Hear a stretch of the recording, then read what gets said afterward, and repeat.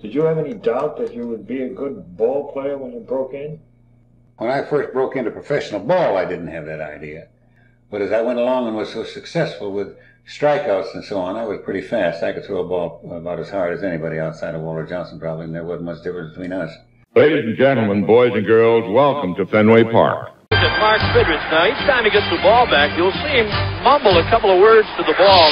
The first man ever to pitch 5 career no-hitters. Touch a ball, Joe. I don't believe what I just saw. And it's another chance for Mitchell, and he makes a bare-handed catch. Ricky goes, a pitch hit, and he's going to have it. Leaps high in the air, and he's got it. An incredible catch by the kid. And let it be said that number 8, Cal Ripken Jr., has reached the unreachable star. Today, I consider myself the luckiest man on the face of the earth. Now, ladies and gentlemen, boys and girls, we invite you to rise. Welcome to the Daily Rewind, brought to you by thisdayinbaseball.com. My name's Tom Hannon, and I'm your host.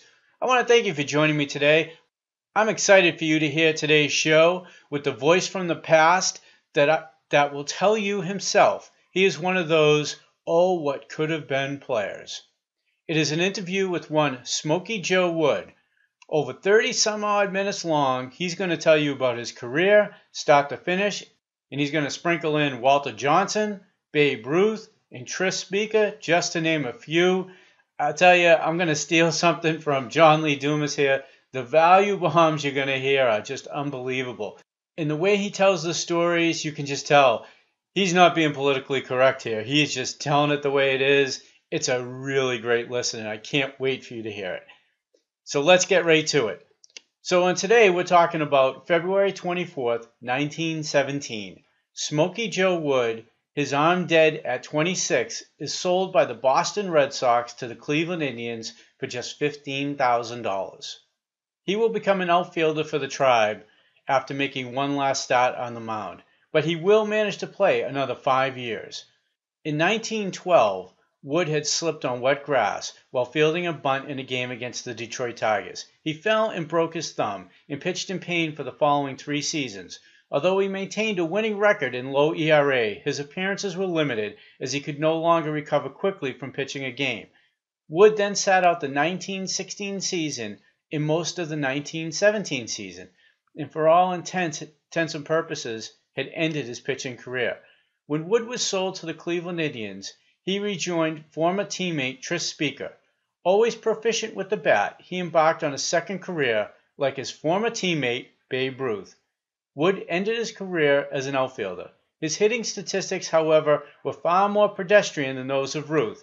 Nonetheless, Wood finished in the top 10 in the American League in RBIs in 2 seasons, in 1918 and 1922, and in 1918 he also finished in the top 10 in home runs, doubles, batting average, and total bases. Wood pitched 7 more times, all but 1 game in relief, winning none and losing 1. He also appeared in 4 games in the 1920 World Series, becoming the only player besides Babe Ruth to be a starting pitcher and starting outfielder in a World Series game.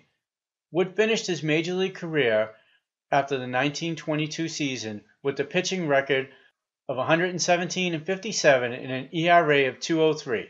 His lifetime batting average is 283. In his final season with the Indians, he had his highest hit total of his career with 150 hits, and he also personal best with 92 RBIs. So here is Smoky Joe to tell his story.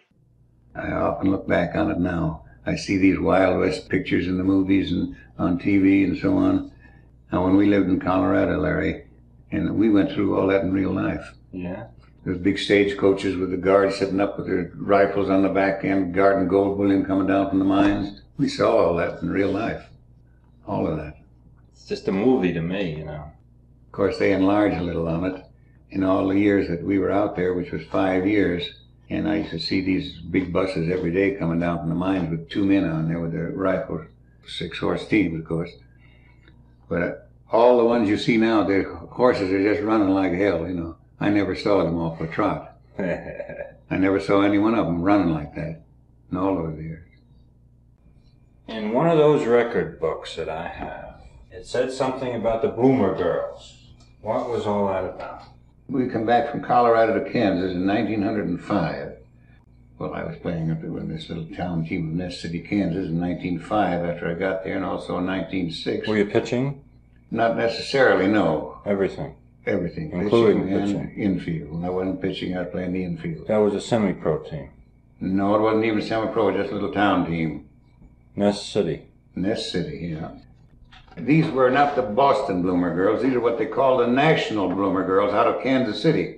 2 boys played regularly on the team. The third baseman they called Lady Madison, put on a wig. And then they had another pitcher by the name of Compton, called him Lady Waddell, and he wore a wig.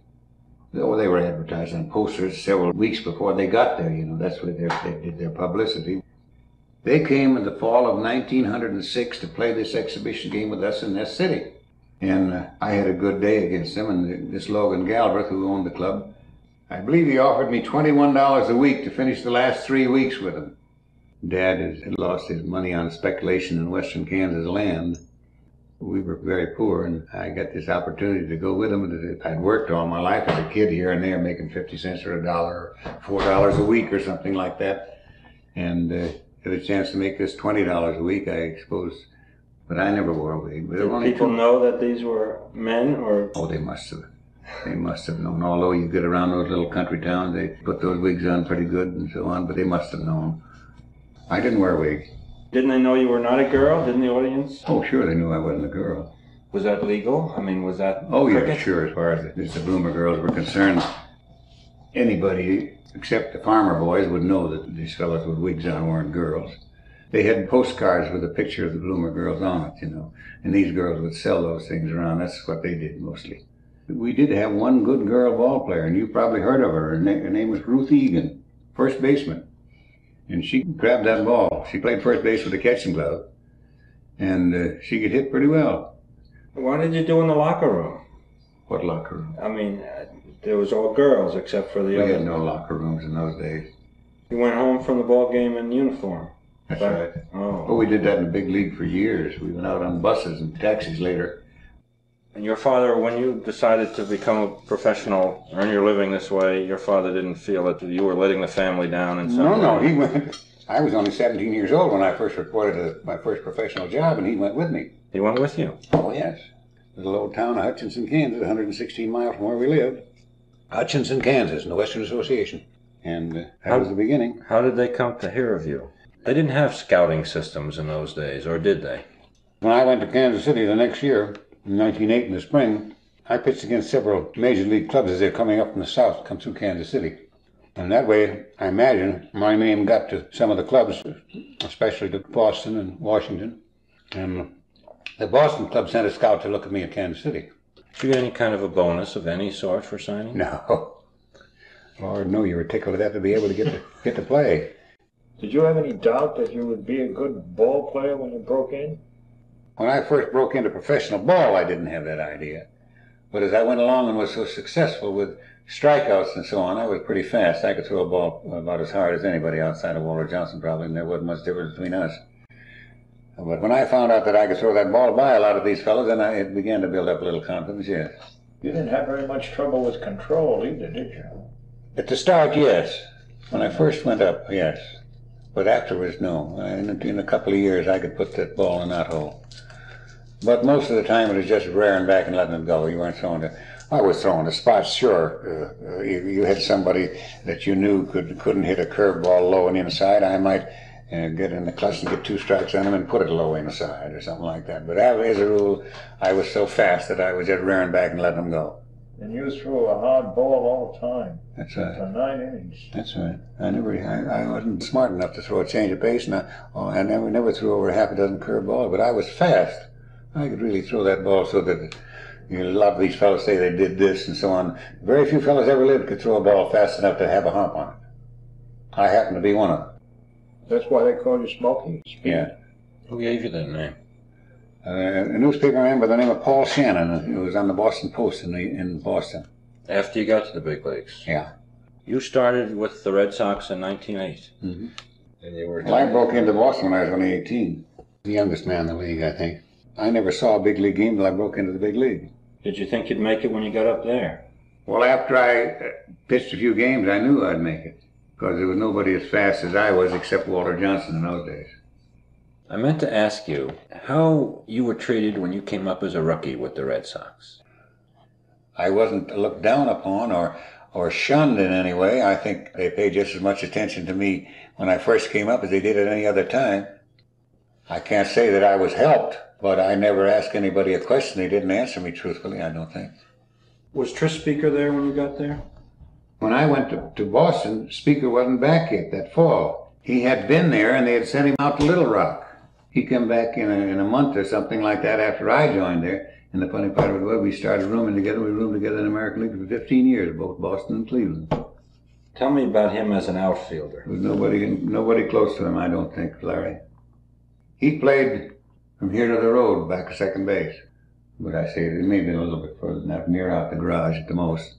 But, I'd say about 30, 40 yards back to second base. Of course, it was a dead ball in those days. But he could turn with a snap of the bat like that. He had that instinct, that he knew where the ball was going, and he'd turn and look over his shoulder and grab it. He was really good. Oh, he was the best of all time. He has that reputation of being the best of all time. They talk about DiMaggio and those, so on. They were in that Speaker's class. I never saw anybody was his equal, but all around, hitting and fielding and throwing and running. Speaker wasn't much of a runner, was he? Oh, yes, he was very fast. I mean, on the bases. Yes, but he didn't go in for base stealing like Cobb and Clyde Milan and Max Carey and that bunch. But he stole quite a few bases all the time. And he could hit? Oh, I say he could, yes, sir. Was he a strong, well-built fellow when he was a young man? Strong as a bull, yeah. What was he like as a person? Perfect. I don't think Spoke ever had an enemy. I say Spoke, that's what we always called him. Great person, great personality. Great fella. You take your real friends like Speaker and I were like that, and I'd have gone to hell for him and he'd have gone to hell for me. Is he the best baseball player you've ever seen? No. Ty Cobb was the greatest player I ever saw, and any ball player will tell you that. Any of the old-time ball players, they won't even stop to think. Ty Cobb was the greatest ball player that ever lived. Ty Cobb would get on and beat you alone. I've seen many a time when he'd get on first base by bunting the ball to be sure to get on, bunt it, and then steal second, third, and home. He had every catcher in the leagues crazy. He was one thought ahead of the average ball player. Now, Eddie Collins was a very, very smart ball player. I've seen Eddie have the ball ahead of Cobb. And this was an all-star game, an all-star series back in 1911 when I happened to be picked on an all-star club. I saw Eddie Collins have the ball ahead of Cobb, and Cobb was still sliding safe. By sliding by and grabbing it with his hand or some damn way. He'd do it one way or another as he saw it. Ty would cut you down. There's no doubt about that. He'd cut you down if you didn't give him a spot to go into that bag. If you give him a spot, he told many and many. I heard him tell him, "Give me room to get in there and don't worry. But if you don't give me room, I'll cut you out to get in there." Which is good plain common sense, isn't it? Yeah. He did keep his spike sharp. There's no doubt about that. Were you around in big leagues the time that Cobb and Lajoie were battling for the crown? They chased the fella out of baseball right then, right in Cleveland. That's right. The time that, was it 4 or 5 hits that Lajoie got on bunts? You know who it was? Red Corrigan. That's the fella that was playing third base for St. Louis. Oh, he was a rookie then. Sure. Yeah. Red Corrigan was chased right out of the league then, and you never heard of him until he come back in as a coach years and years and years later. Lajoie never hit from a bunt in his life. He got 4 hits that day on the end from laying down bunts down the third base line. That's because Cobb was so disliked. Cobb was the most disliked ball player, one of the most disliked. I remember that this Butch Smith, who was a great catcher over there, Butch Smith used to kick hell out of Cobb about every day. He was about twice as big as Cobb, too. But Cobb would come right back and choose him the next day. But you got along good with Cobb. Cobb was one of my very best friends, yeah. I wanted to ask you about Walter Johnson. Do you remember that 1912 game with Walter Johnson? Yes, very well. The reason that it was a big game, did you ever get the history of that game?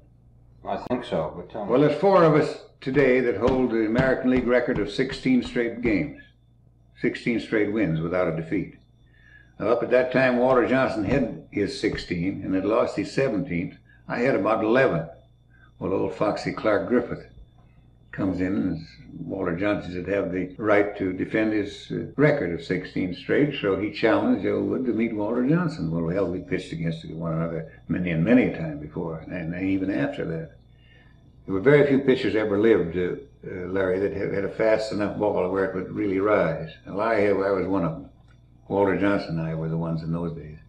And so they advertised us like prize fighters with biceps and triceps and all that stuff. And that is the only time, all the time I was there, and I don't think since, the people who came to the game, the fans, were sitting right alongside the third base line and the first base line. We were sitting up, instead of sitting on our bench back where the benches are now, and where they were then, we were sitting on chairs right up alongside of those people that were along the line. Was that in Fenway Park? Or Fenway Park. Yeah, that's the year it was opened. And I won 1-0 that day. But Walter Johnson to me was the greatest pitcher that ever lived. Beat Johnson 1-0. Oh, yes. And, of course, my God, if he'd had the club behind me, him that I had behind me, he never would have lost a game. That's the unfortunate part of Walter's pitching. He had a bad club behind him all the time, and I had a good club. Walter to me, my God, he's the only pitcher that I ever hit against that I didn't know whether I swung under the ball or over the ball. I just missed it, that's all. And I don't know how, but you'd miss it. They always tell me that Walter Johnson had a deadly fear of hitting a batter. I don't think he ever had any deadly fear of it, but Walter would never throw at anyone. In fact, Walter and I had more or less of an unwritten law between us that we wouldn't throw curveballs to one another. And we just popped that fast one. He popped his fast than me, and I popped my fast than him. And one day he curved me and didn't tell me. Geez, I curved the life out of him then from then on.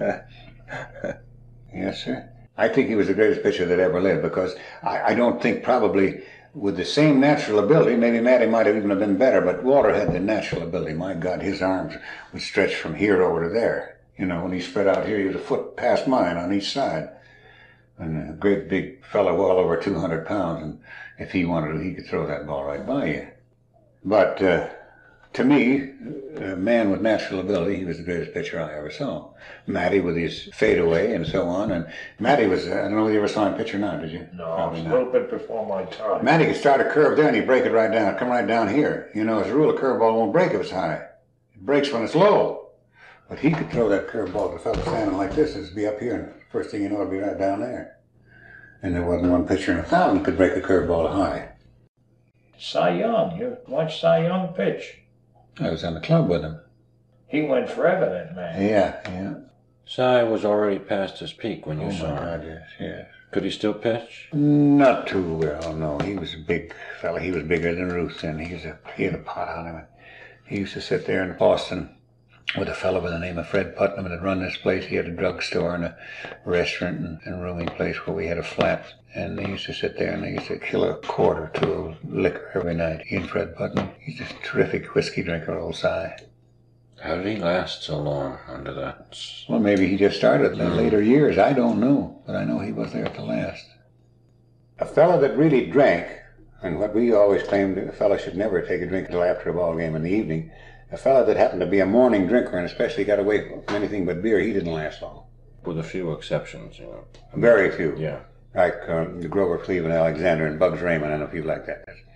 But that's the same today as it was then. Yeah. As far as rowdyism in baseball, I don't think there's any more then than there is now. The biggest trouble with all the youngsters in baseball are probably the other things, chasing the women. Damn women, you could have your phones taken out if they run you ragged. That was the big thing. And I don't think there's any more then than there is now. Is there any game that sort of stands out in your mind as a game that really you got more kick out of than any other one? I think I got more kick out of the first World Series game than I did out of any other game. The very first World Series game you pitched when you beat Tesreau. We got into the ninth inning of that game. We're leading 4-3, and there's men on second and third and one down. Fletcher is up first. I struck him out. A base hit beats us. A boot ties it. A sacrifice fly ties it. Then they sent up Doc Crandall. You heard of Doc Crandall. He never had struck out in the polo ground. They struck him out too. So I had 2 strikeouts here in the real clutch. I pitched in 4 games. 3 of them, I guess, were against Tesreau. The last one that I worked in that I finished was against Matty, I believe. Well, Matty was at the tail end of his career then. That was the game where Snodgrass dropped the pop fly. Last game of the 1912 series. Mm-hmm. And it was following that, wasn't it, that Chief Myers and Merkel didn't touch a fly ball? The real story of that never did come out. Christy Matthews was his own fault that ball was dropped, because it was right in front of Merkel, and he kept hollering for Myers, and Myers was running all the way down the line to first base. That was your big, big, big year, wasn't it? Oh, yes. Wow. 1912, I won 34 and lost 5. I know. And got 3 out of 4 in the World Series, 3 victories and 1 defeat. As a pitcher, I was at the top of the heap, right along with the best, Walter and I. You sure were. But my arm went bad right at the peak of my career. I never pitched without a sore arm after 1912. That was a tough break for me, because you'd have heard a lot more about me if I hadn't hurt the arm. 23 years old, and the next year I couldn't throw. Yeah. Otherwise, I'd have set a record that they've been talking about yet, probably. And I'll never know what was wrong with the arms. Something went wrong. What it was, I'll never know. Christ, I was crazy about baseball. I loved to be in there. But I just couldn't. That's all there was to it. The old zip was not there. I think I started one game and didn't get too far, and I tried to finish a couple games. Each time I did, I couldn't raise my arm for about a week or 10 days. And I really thought that the arm was going to be all right, but I never did. Now, if it is nowadays where they might have shot in some cortisone or something like that in my shoulder, it might not have bothered me, but my arm was terrible. So in 16 I didn't play at all, but in 15 I won 15 and lost 5 or 14. I've been able to figure out you had a good season in 1915. You had a very low earned run. I was only pitching about half the year, see? Yeah, but you had a very low earned run average. Oh, yes. Very well. I led the league in that. And you won about 15 games. And lost 5, but see, that's only half the number. I don't pitch about every 2 weeks or something like that. But my arm was terrible. Next year I couldn't even play at all. I couldn't even sit like this and hold my arm there. I couldn't raise it. What did you do the next year? Nothing. I stayed right up here and fished. And then how did your arm feel the next year after that? I went down during the winter of 15 and 16. I went to New York. I commuted to New York every Monday morning and back on a Saturday night.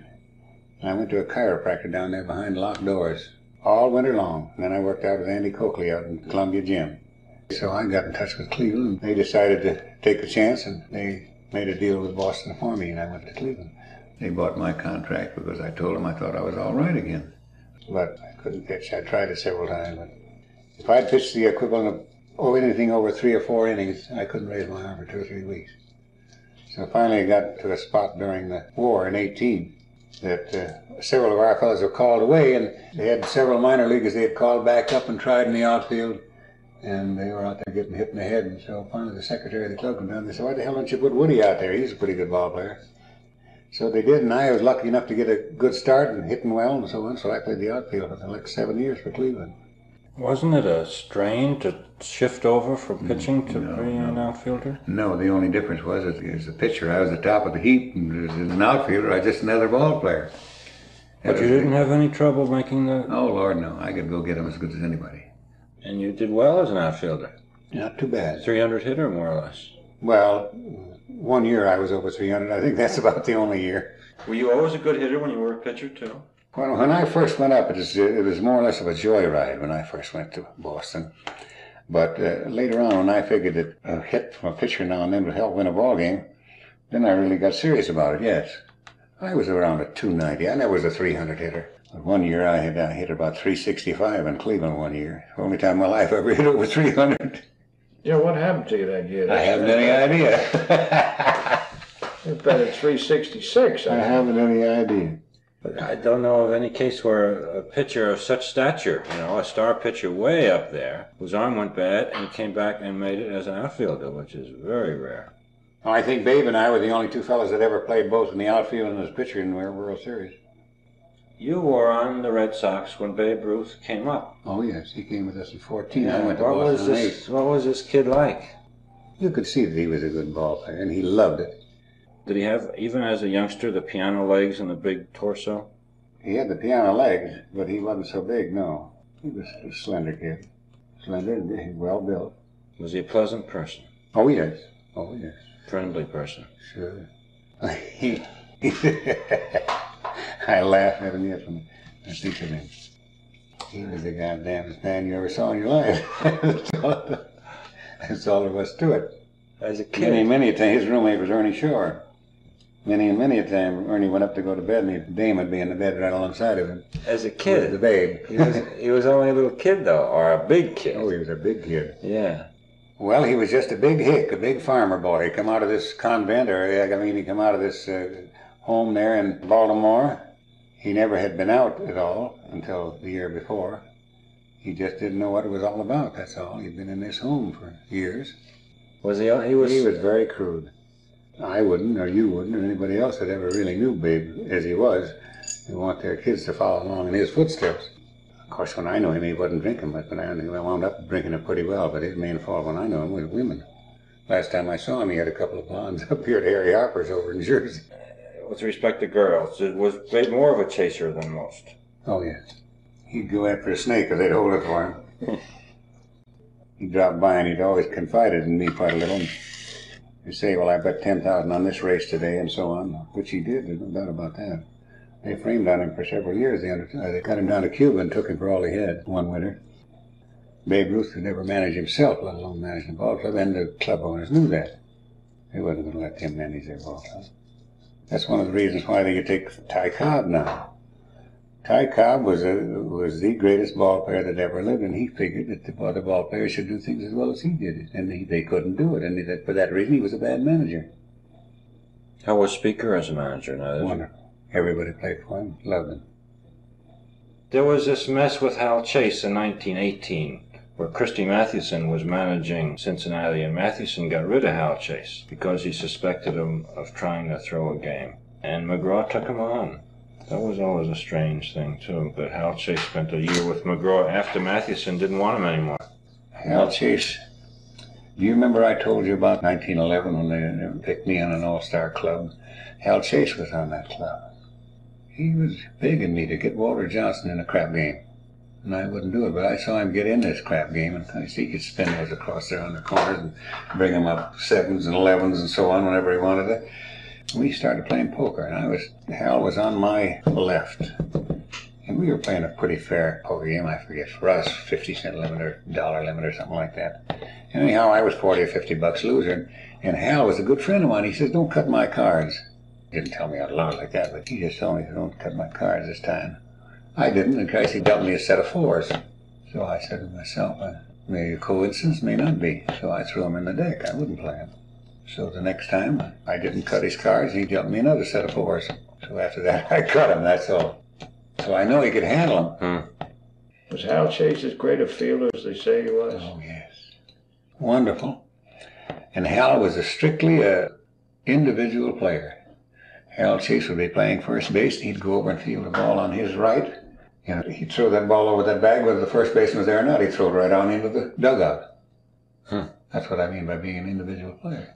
He shouldn't throw that ball unless he could see who he's throwing it to, but he'd make his play and right over that bag, whether the pitcher was there or not. I've seen him do that several times. Chase and Harry Lord. Harry Lord was on our ball club in Boston. He never pulled anything like that when he was in Boston. But he and Chase got mixed up with something on the White Sox club, and they chased him out. I read a book that just came out about the Black Sox. And in this book, the author says that these 8 men were also throwing games in the 1920s as well as throwing the 1919 World Series. You were a big league ball player then. Did you people sense anything was wrong before it was exposed? We didn't sense too much, but our last series with the White Sox, we saw they weren't out to win. I think they could have beaten us. I don't believe that we could have won in 1920 if this thing hadn't happened with the White Sox, because they had one of the finest ball clubs, my God, that ever was put together.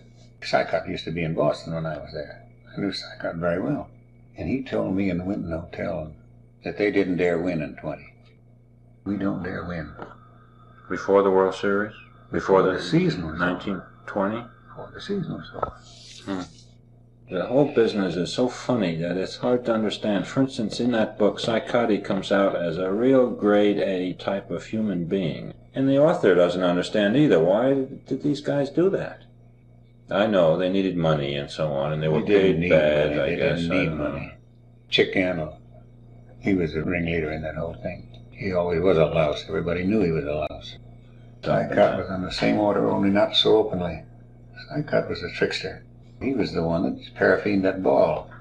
Sycott and Danforth and some more of those, they put paraffin in the seams and shined it on their pants, see? Now, that was illegal in those days. All those things were illegal. How could a man get away with it for years if it was illegal? Everybody talked about Eddie Sycott's shine ball, so that the umpire must have known They couldn't see him put it on there. They'd throw the balls out on him. That's the reason they cut out the spitball, in order to get away from this trick stuff of the emery and the mud ball and the shiner. Of course, it was all cheating. Sycott was, they used to call knuckles. He used to throw a knuckleball until he got this shiner, and then he was practically invincible. You can't hit that sailor ball. That's the only thing that made Sycott a great pitcher. And a man like Felsch, a great outfielder. A man like Jackson, one of the greatest hitters of all time. Jackson, to me, it was a pitiful case. Jackson couldn't read nor write. He used to always take his roommate to go to the dining room. His roommate would order a meal, and they'd say, "Bring me the same." He couldn't read. And naturally, somebody said something, he'd follow him, probably.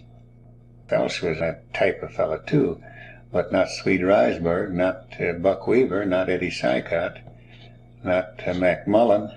That's what I can look over this series, and I can't understand how Weaver could have been connected to that thing. The only way I can figure that Weaver was connected was that they mentioned it to him and he wouldn't report it. Now, this Claude Williams, he's no dumbbell. There was only a couple of fellas that were really morons on that club, and that was Happy Felsch and Joe Jackson.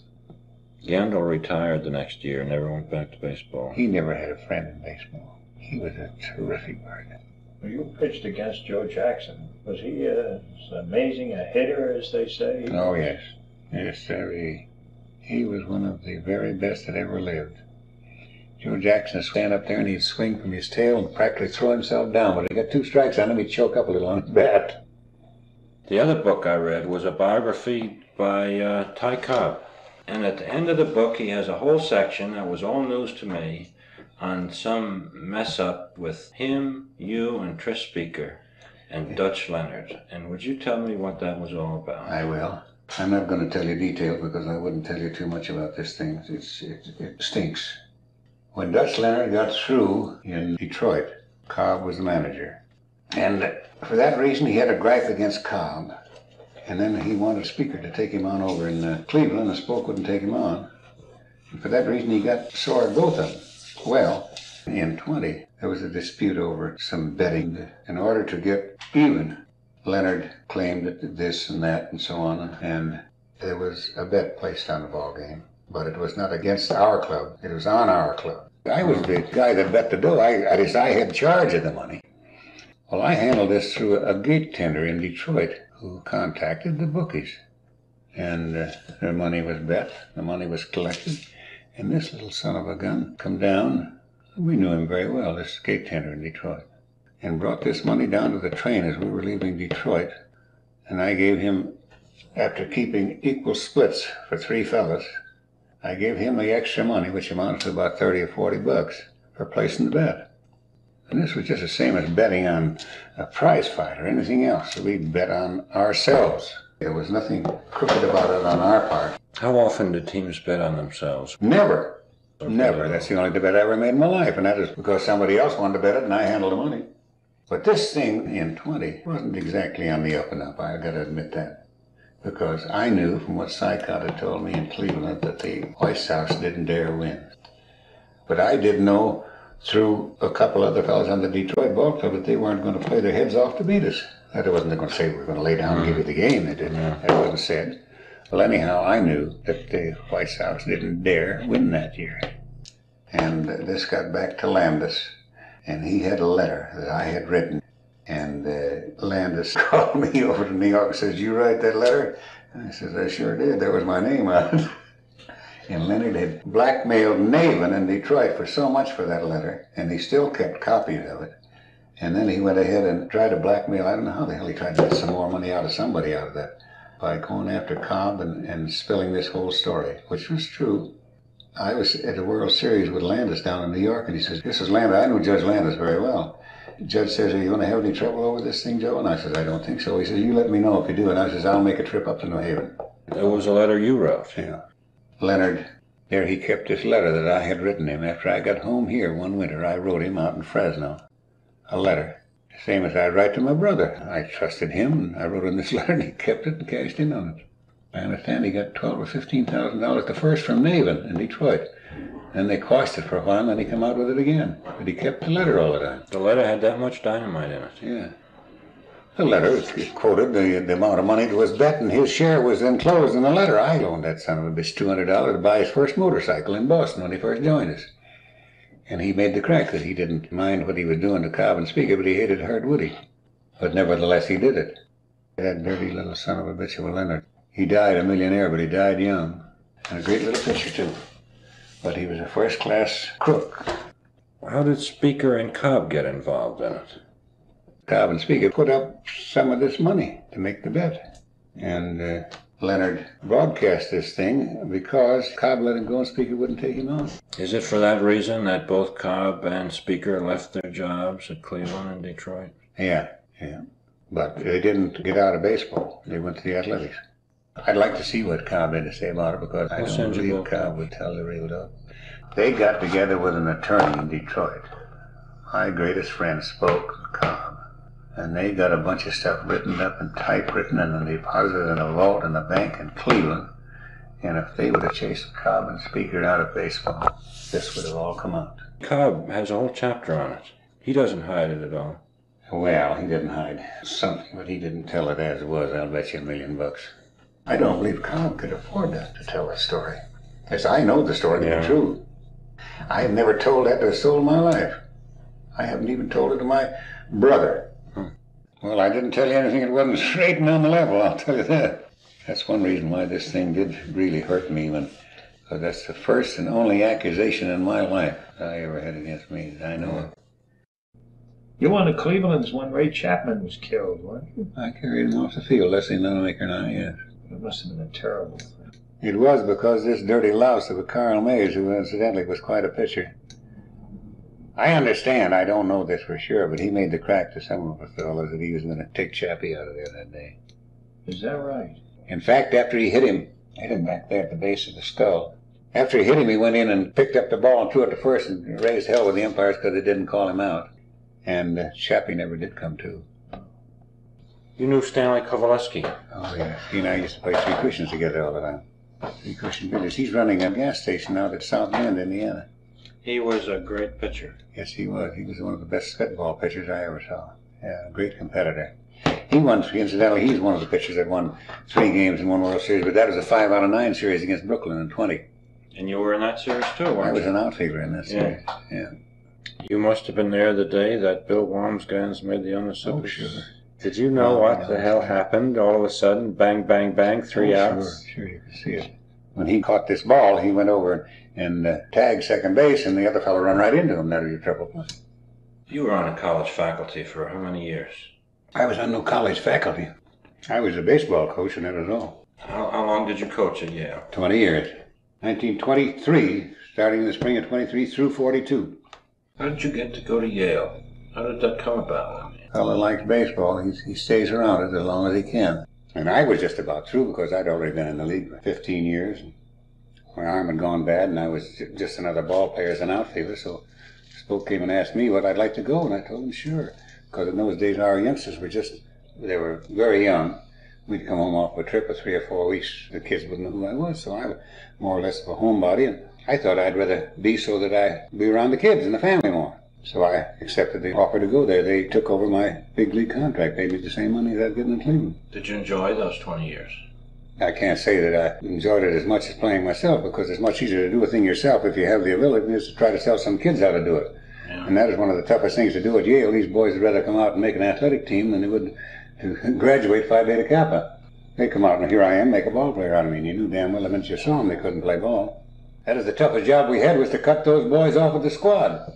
Any good ball players come out of there that later played professional baseball? Very few. It's a class of boy that goes to Yale, Harvard, and Princeton that, as a rule, have something bigger in mind when they get out than to go into professional ball. But you still enjoy baseball very much. Oh, Lord, yes, I do. Even to watch it. I stopped by at all these little midget league games. Yeah. If you had to do it all over again, would you be a ball player like you were? No, yes. I had to do all over again. The chances are I would have saved my arm a little. I used to love to throw. I had such a good arm. I used to like to see that ball go, and I used to stand and practice as a catcher to throw to second base and so on. Just rear back and let her go. I probably wouldn't have done all that. I'd probably saved my arm like Whitey Ford does. She's a little kink or something, he goes and gets out and stuff like that. I think if Mickey Mantle hadn't been plagued with this trouble he's had for these years, I think he's one of the greatest ball players that ever lived. As I said when he first went in there, I made the crack. I said, he'll make him forget about Joe DiMaggio. And I think if he'd have been whole all the time, I think he would have. I was a lot like Mantle when I first started. My first year with the Red Sox, I had a broken toe. And later on, I had appendicitis and different things. And I only really pitched 3 years, 10, 11, and 12. But even at that, I won 115 games directly in those 3 years. But I used to love to be in there. I don't know of anything that I would rather have done. Not very many men can say that. In fact, as I've always said, my life has been a vacation, and if I'd have played ball for nothing if I could have afforded it. I know that's all I lived for when I was a kid, was to play baseball.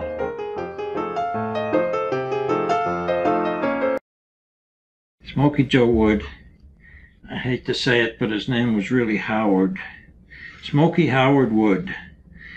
The family went to a circus when he and his brother were kids, and there were 2 clowns there, Mo and Joe. And the brothers thereafter, one was called Mo and one was called Joe.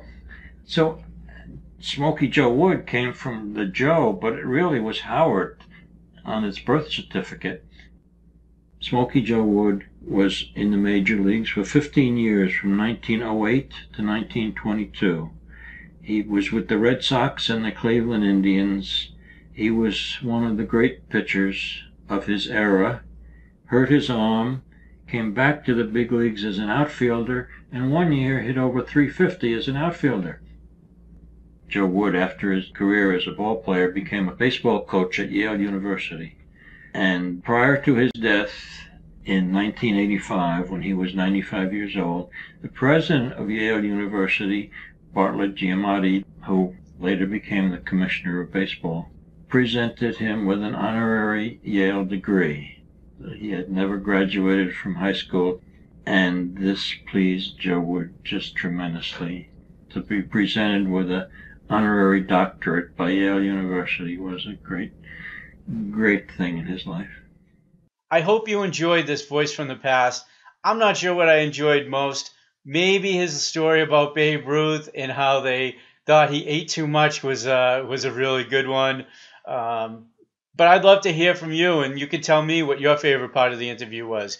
And if you want to do that, you can just simply email me at tbinbb@gmail.com. Send me a direct message on Twitter, on Instagram, Facebook, wherever you see fit. You can always find me at This Day in Baseball. And I'd love to hear what your favorite part of the interview was. Now, I had found this clip on YouTube, and you can check it out under quotation marks Smoky Joe Wood in the Primetime 798 channel. Now, if you enjoyed the show, just please help us out. Share the show, tell a friend, subscribe, and we love any reviews or feedback you can give us. And if you want to get content as it's coming out, you can subscribe right on our website. You just go to the subscribe button right on the blog, and it's easy to fill out. All you need is your email. You hit subscribe, and you get new content that's coming out. There's no spam. It's just content. It'll be images, podcasts, blog posts, whatever comes out. You can control how it comes to you. You can get a weekly digest, daily, however you'd like to get it. But it's a really great way to stay in touch with us to know when new content's coming out. Now, if you want to help us out, you can also join thisdayinbaseball.com, and you can sponsor Smoky Joe Wood's page or any other events page. Just check it out at thisdayinbaseball.com/sponsorship. We have over 100,000 pages on thisdayinbaseball.com, and I can guarantee you, if you haven't been to the site, if you go there, you're going to find just a treasure chest full of content. And it can be anything from bizarre games like lost home runs. We have, I think it's 250 articles on lost home runs, whether it was weather or some other reason, which is kind of a cool subject. It's not something you think about a lot. In the suspensions, there's 3 home run games, no hitters. There's so many different categories and so many things. If you love baseball history, you just get lost in looking at the content. And that's it for today's show. I hope you enjoyed it. And later this week, I'm going to have Stan the Man Musial for you. And until then, we hope to see you at the ballpark. Peace. Oh, get 'em, Tiger. Row. We're all behind our baseball team. Go get 'em, Tiger. World Series bound and picking up steam. Go get 'em, Tiger. There'll be joy in Tiger Town. We'll sing you songs when the Bengals bring the pennant home.